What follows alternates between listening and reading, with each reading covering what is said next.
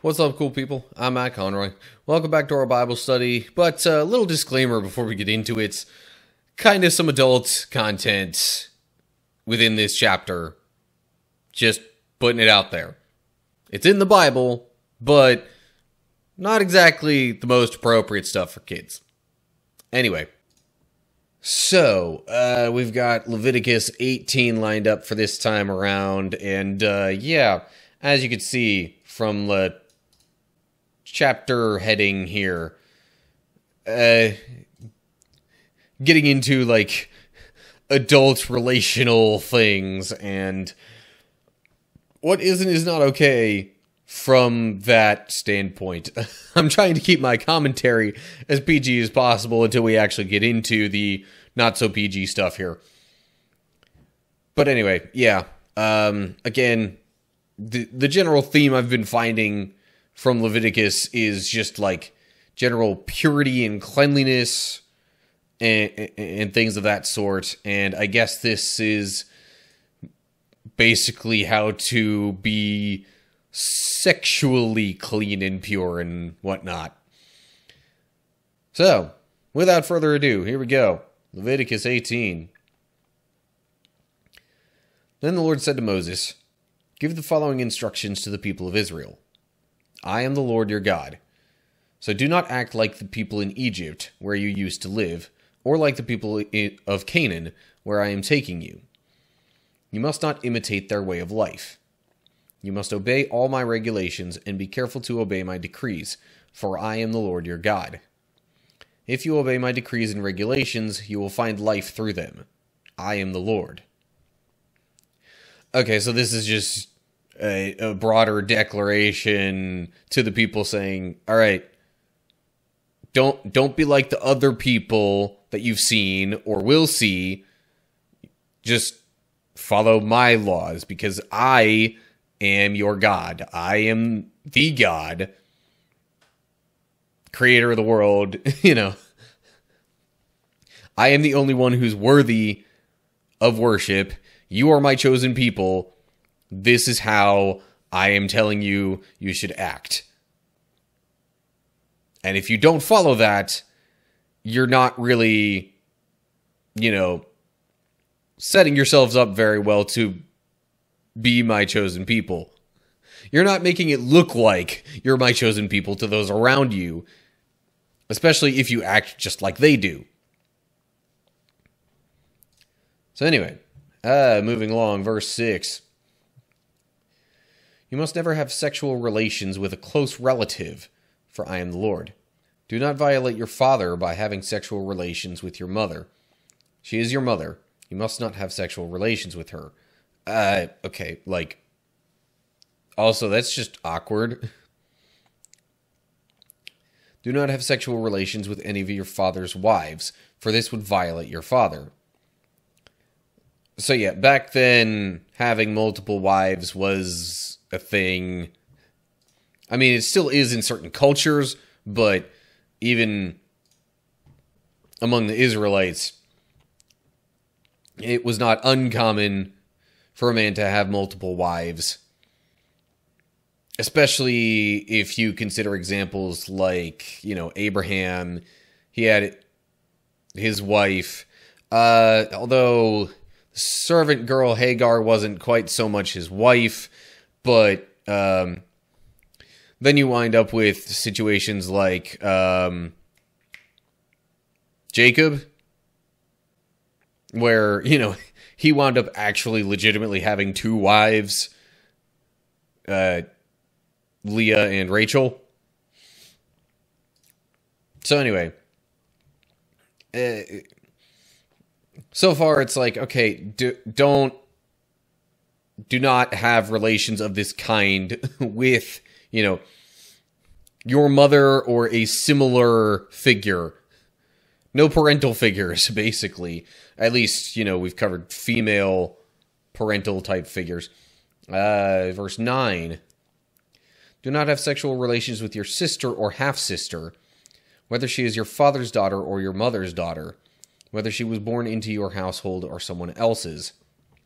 So, yeah, so far it's all been family at least to some extent. So yeah, to us nowadays, especially in like,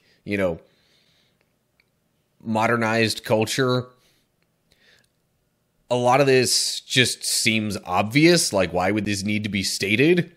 But that's really only because it's been made common practice because of, religious views like this, but also because, like, people who have engaged in sexual relations of these sorts before, it's been shown that there's a greater likelihood of, like, physical defects and things like that. Plus, there's just a bunch of awkwardness around it, Anyway. Verse 10. Do not have sexual relations with your granddaughter, whether she is your son's daughter or your daughter's daughter, for this would violate yourself. I'm a little unsure what exactly it means by violate yourself there. I mean, the implication is that, like, this is your own bloodline, your own relative, descendant even. So, again, like, family, no.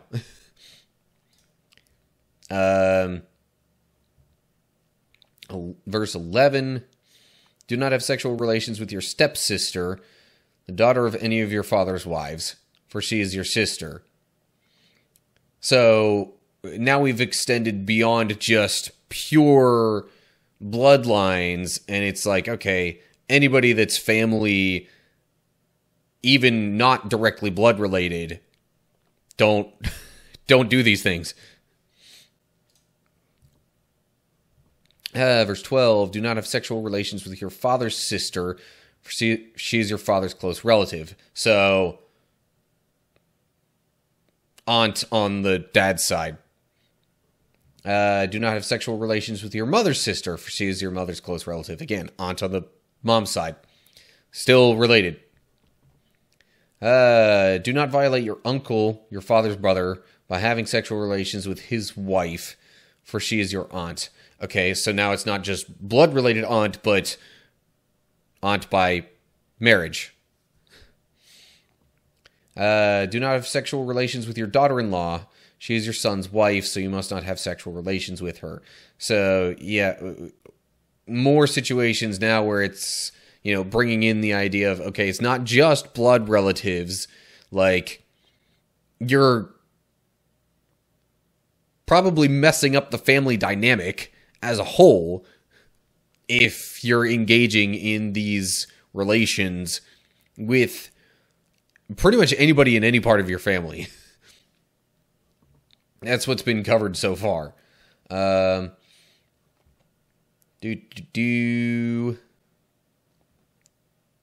to remember what verse we were at. I think we did 15. I think we're at 16 now. Do not have sexual relations with your brother's wife, for this would violate your brother. Do not have sexual relations with both a woman and her daughter, and do not take her granddaughter, whether her son's daughter or her daughter's daughter, and have sexual relations with her. They are close relatives, and this would be a wicked act. Footnote at take. What? Okay. Or do not marry. Yeah. And again, like, it's not really getting into this, but there's an all-around kind of practical component of a lot of these as well, because, like, again, makes the whole dynamic so awkward and possibly troublesome, and, like, honestly, if you're having sex with anybody that's not your own wife, that's just causing problems between you and your wife, no matter what the situation is. Or maybe I should say spouse, broaden it out a bit. This seems to be focused more so on, like, males engaging with females, probably more so because this was, at least at the time, a more male-dominant society and, people group. So, yeah, anyway. Verse 18. While your wife is living, do not marry her sister and have sexual relations with her, for they would be rivals. Again, Jacob kinda didn't follow this. And, I mean, the whole "for they would be rivals" bit became obvious because of Jacob then marrying both of them. So, while it might have happened previously, God's like, okay, yeah, no, this was not, it caused some issues then. Let's not have those issues happen again.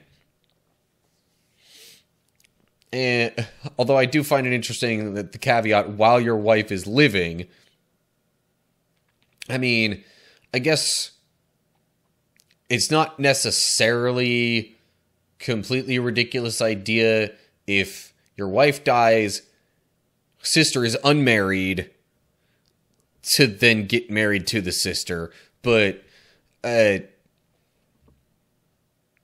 definitely, yeah, no. There's, as it's laid out here, that would just cause all sorts of complicated dynamics and issues of this sort, them being rivals and whatnot, at the very least.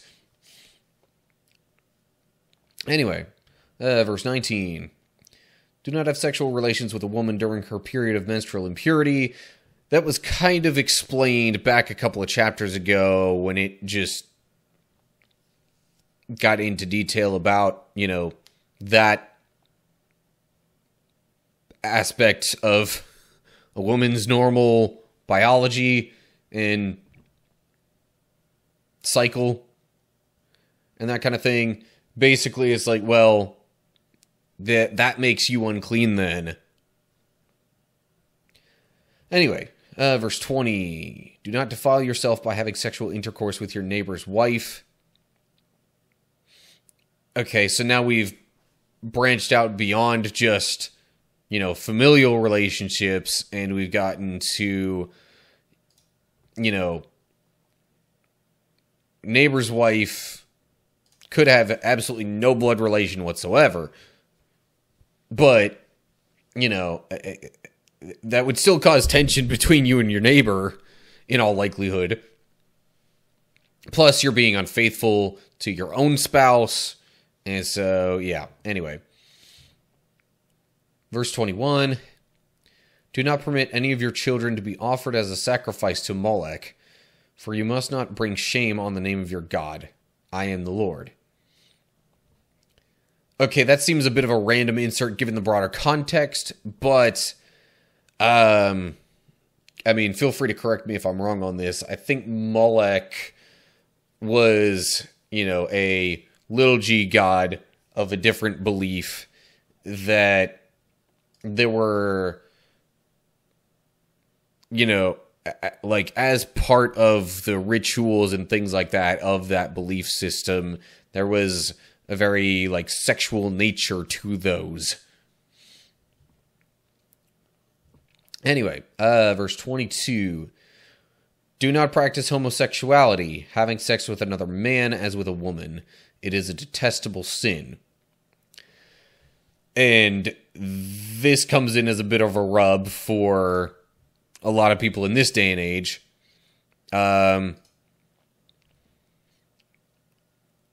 But it's just kind of spelled out there plainly. Not really too much wiggle room in that.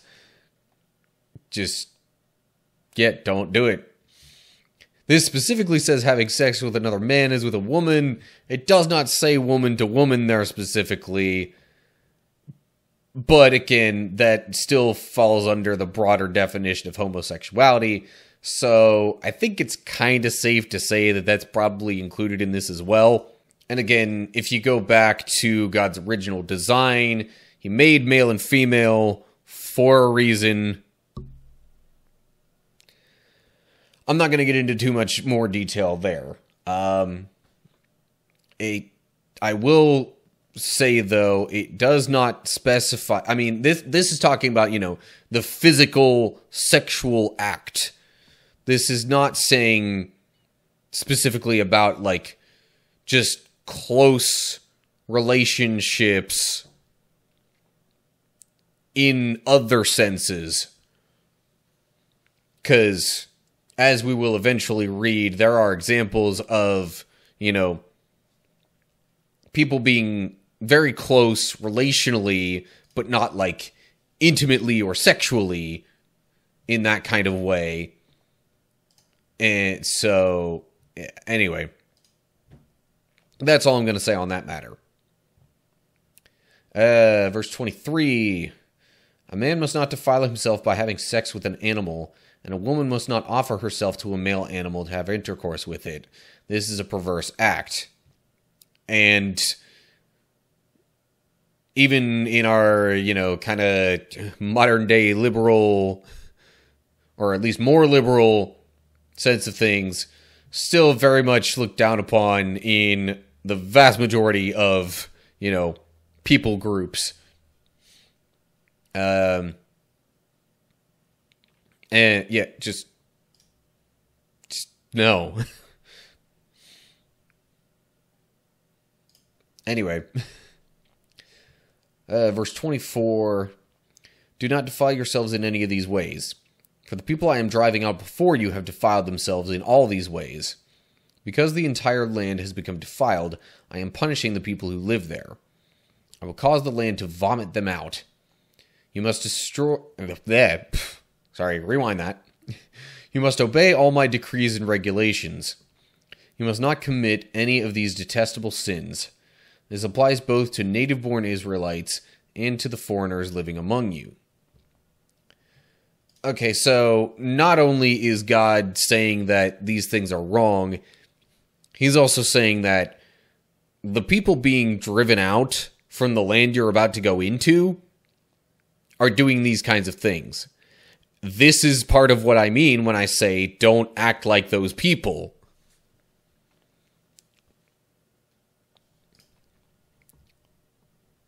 So, let's see here, verse 27, and then I guess I'll wrap this up. All these detestable activities are practiced by the people of the land where I am taking you, and this is how the land has become defiled. So do not defile the land and give it a reason to vomit you out, as it will vomit out the people who live there now. Whoever commits any of these detestable sins will be cut off from the community of Israel. So obey my instructions, and do not defile yourselves by committing any of these detestable practices that were committed by the people who lived in the land before you. I am the Lord your God. So, these types of things, I'll give a prior example of Sodom and Gomorrah.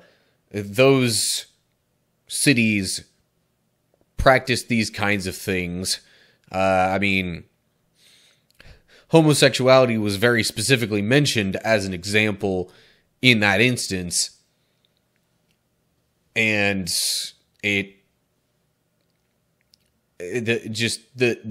people there were so sexually driven that they'd basically have sex with anything, or at least anyone seemingly, and that just, it deteriorates any sort of sense of, like, family or community structure, especially family structure, because you've got all these complicated relationships going on, and,